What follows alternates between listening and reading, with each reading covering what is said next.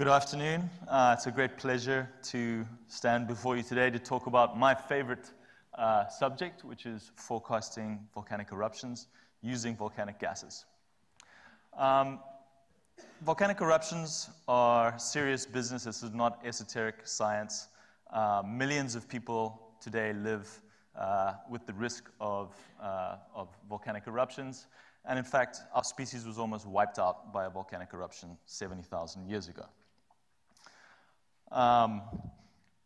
Before actually starting this, though, I'd like to acknowledge Sandra Ayupa and Tobias Fischer, who have both been fantastic mentors to me and helped me getting going in Costa Rica. And I'd also like to acknowledge all the other people who have contributed to these efforts of forecasting volcanic eruptions and monitoring gases. And in particular, I'd like to acknowledge the USGS, who've been very supportive, and the people at INGV. And I'd also like to acknowledge this man. This is Werner Gegenbach, and he was a visionary in volcanic gases.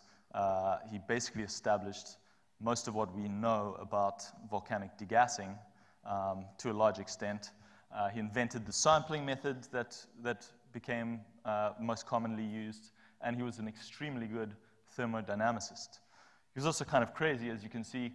He's rappelling into the crater of Erebus volcano in Antarctica to get gas samples. And in 1996, he published a very important paper called The Chemical Composition of Volcanic Gases.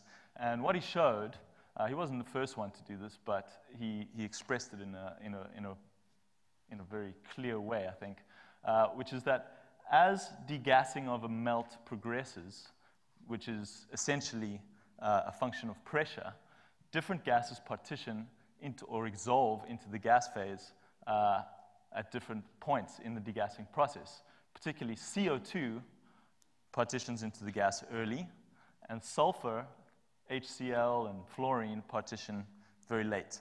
And so we can use this fact to understand where in this process of degassing a magma is, and we can relate that to depth, for example. So back in the day, Gegenbach had to go into the crater to get a gas sample to look at this. But in 2007, I think this was a very important paper by Sandra Ayupa. This was the first year of my PhD. I remember this coming out. And what he showed is that this multiple gas analyzer, this is an instrument that you can install at the crater, and you can measure, you can measure key gas ratios such as the CO2-SO2 ratio.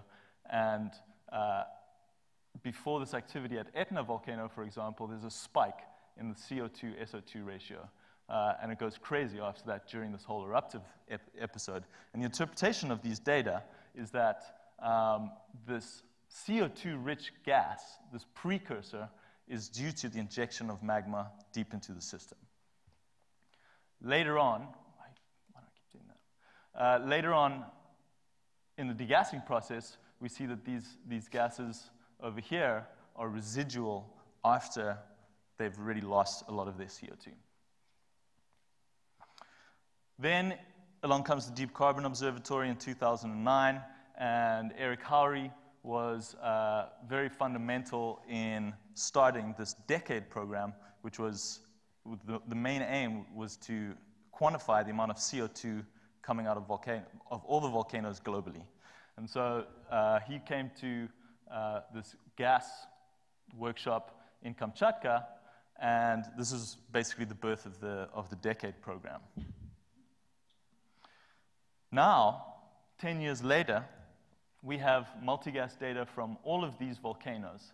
Some of them have permanent stations, and these permanent stations, some of them have been destroyed by volcanic eruptions. And in the process of collecting these continuous data, in some instances, we saw more cases of a CO2 precursor. One example is from Rica volcano in Chile. It had a a large eruption in 2015, and you can see here a pretty clear CO2 spike before the eruption. Another example is from Masaya volcano in Nicaragua, where we saw an increase in CO2, SO2, clear spike here right before the emergence of this lava lake. And this might not be considered an eruption because the magma wasn't launched out of the volcano, but you can see that it's a very active system, and the only reason why there wasn't an explosive eruption is because the gas can separate efficiently from the melt. So the style of volcanic activity depends a lot on the viscosity of the melt and this process of whether the gas can separate from the melt or not. We've all seen this video along many times now, but Turrialba volcano in Costa Rica has shown a couple of interesting spikes in CO2, SO2 related to eruptions. But what's actually quite interesting, in addition, these are the same data showing CO2 total sulfur ratio before these eruptive episodes, is the sulfur story. And this ratio, H2S SO2, is also very interesting in terms of looking at volcanic activity. And what we see at Turrialba is quite interesting because before this phase, there was significant H2S in the gas emissions. After this first eruptive period, the H2S SO2 ratio goes up. H2S is considered normally a hydrothermal gas. And then, after the initiation of this eruptive period, the H2S SO2 ratio plummets. And this was interpreted as the transition from more hydrothermal eruptions, so phreatic eruptions, to the transitioning to more magmatic eruptions. So the first truly magmatic bombs that were erupted from the volcano occurred right here. Poas volcano is another really good place to look at interactions between hydrothermal system and a magmatic system. It's a very wet volcano. Most of the volcanoes on Earth have hydrothermal systems. At Poas, this is a phreatic eruption occurring through this hyperacid crater lake. So in addition to these phreatic eruptions, which are very common at Poas, in 2014 we had hundreds of these events. But in 2017, we had a phreatomagmatic eruption. These are larger, more explosive eruptions, and this one generated a column up to 4 kilometers.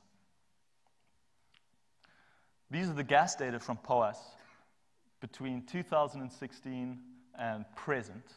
And these lines here represent the series of phreatomagmatic eruptions.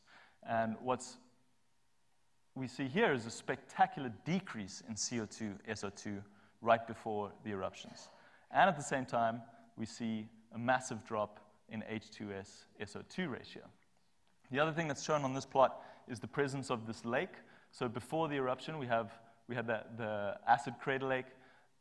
Then we have magma and heat streaming through the system, which vaporizes this lake over here. And then in the following years, we've seen the reestablishment of this lake, followed by more eruptions, which dry it out. So it's an ephemeral, very dynamic system. Gegenbach loved to plot data like this, which is on triangular plot looking at CO2, SO2, and H2S.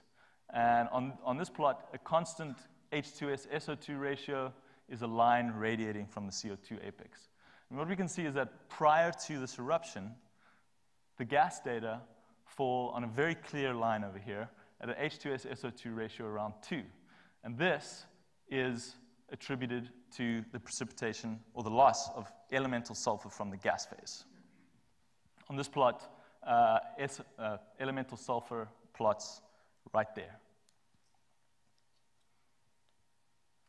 So this is the reaction that's controlling this equilibrium between H2S and SO2. And what we proposed in this paper is that the precipitation of native sulfur from the gas actually formed a hydrothermal seal in the upper part of the volcanic conduit, and that this led to the accumulation of gases and energy below this hydrothermal seal. which eventually failed.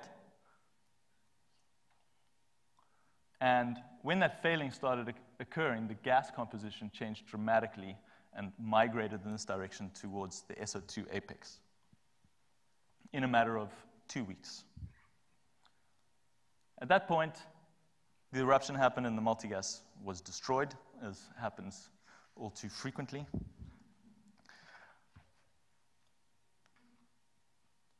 And we had to revert to drone measurements to get any further data.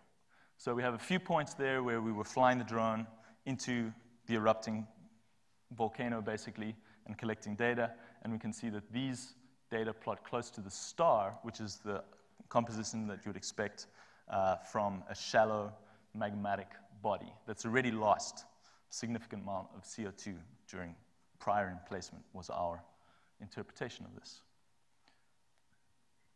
The 2018 data, 2018 to present, when this lake is forming and dissipating again, fall over a wide range between our magmatic gas composition and this hydrothermal gas composition, which is in equilibrium with elemental native sulfur. So how do we explain these data? Well, probably we're losing sulfuric acid to the water phase as this lake forms and then dissipates again. So it seems like the volcano is trying to get back to this sealing phase. And if it does that, that's a dangerous situation. So this is all following Gegenbach. And the other thing that I would like to mention here is that, in fact, this hydrothermal sulfuric acid, an alternative explanation for this whole range is that going from here to here could be the vaporization of sulfuric acid due to the injection of heat without any necessarily magmatic component. I don't think that's the case because we have other data to support magmatic eruption at that point. Most obviously the actual eruption of the magma. But the point is here is that this is not necessarily a unique solution. We need something else to be able to come to these types of conclusions, such as geophysical data. But it would be very nice to have sulfur isotope data or carbon isotope data collected at the same time as these multigas data. I think this is an important direction for future workers to further understand, the sulfur dynamics in these systems, especially at hydrothermal systems. And remobilization of previously deposited sulfur, I think, is probably going on in many cases. The other thing that I'd like to mention is that we can look at other gases as well. We can look for other precursors of volcanic eruptions. On this plot, we're looking at CO2, SO2 plus H2SO. All of that variation that I was showing you, orders of magnitude variation at POAS, is all sitting right there in this corner. And if we look at other volcanic systems with hydrothermal systems, for example, Turrialba reactivated in about 2009. It had its first eruption in 2011. But years before, there was a massive change in the CO2 to total sulfur ratio. And then we can also look at CO2 methane ratios. We've heard a lot about methane. And in a lot of these hydrothermal systems, especially at big volcanoes with large calderas and well-developed geothermal systems, we have significant amount of methane. And this ratio varies over orders of magnitude as well. So if we can figure out a way how to measure this ratio in real time, that would be fantastic, especially for looking at volcanoes like Rincón de la Vieja and Miravalles, where it's very difficult to actually put a multigas on the summit, which then gets exploded and you lose it. So it would be nice to be able to measure something like CO2 methane ratio at flank springs, and I think these things are prime in going forward with this. So finally, I'd like to really thank the National Science Foundation and the National Academy of Sciences for producing this Erupt report, which really provides a solid foundation for the volcanology community going forward in working to forecast and understand volcanic eruptions. So, our challenges are that we need to keep these networks operational. We lose instruments. We need to expand. We need to identify new real-time precursors. We need efficient integration with other data sets, like geophysical data sets, hopefully in real time. And we need more research to better understand these precursors. And finally, we need more compositional measurements of eruptive gases to fully understand these systems. Thank you.